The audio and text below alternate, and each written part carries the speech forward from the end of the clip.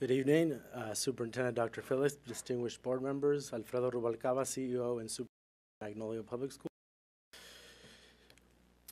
On October 8th, we sent a letter to both the Board of Education and Dr. Phillips' office, and in part, we also delivered this letter to district offices today. My correspondence today covers specific areas of our responses to the district staff findings in the letter. Magnolia Public Schools strongly disagree with the staff report because it lacks both legal merit and factual accuracy, and therefore is an impermissible basis for denial of the charter renewal petition of Magnolia Science Academy, Santa Ana. In the area of state achievement data, district staff states MSA Santa Ana presents an unsound educational program for the pupils enrolled at MSA Santa Ana because there are disparities in state achievement, and therefore the educational program is unlikely to be of educational benefit, quote unquote. MSA Santa Ana has been proudly and successfully serving Orange County and the surrounding communities with high quality and high achieving programs focusing on STEAM. With a 100% graduation rate and over 95% UC CSU acceptance rates, our students continue performing higher than many of the comparable schools in Santa Ana Unified School District.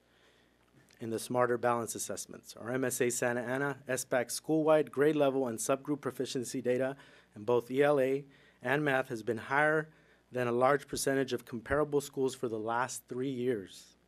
This information is reflected in our petition and our response letter, so I'm not sure why the district staff decided to overlook these critical data points that provide clear and convincing evidence that MSA Santa Ana provides a sound educational program and shows that we are providing an educational benefit to our students. In short, the district staff findings lack legal merit and make plain its closed and uncommunicated charter review process. It's unfortunate that staff have taken this stance because our Santa Ana students, families, teachers, and communities deserve a fair process to continue receiving a high quality education. I ask that the Santa Ana Unified Board of Education reject the district staff's recommendations and approve the charter renewal of Magnolia Science Academy, Santa Ana. Go ahead, Rosie.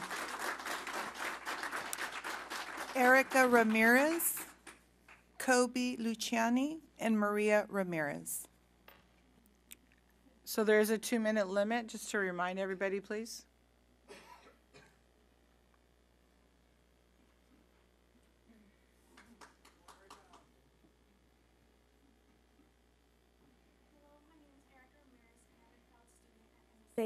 Santa Ana, and I will graduate in 2020. I plan on focusing in a medical field once I graduate from MSA.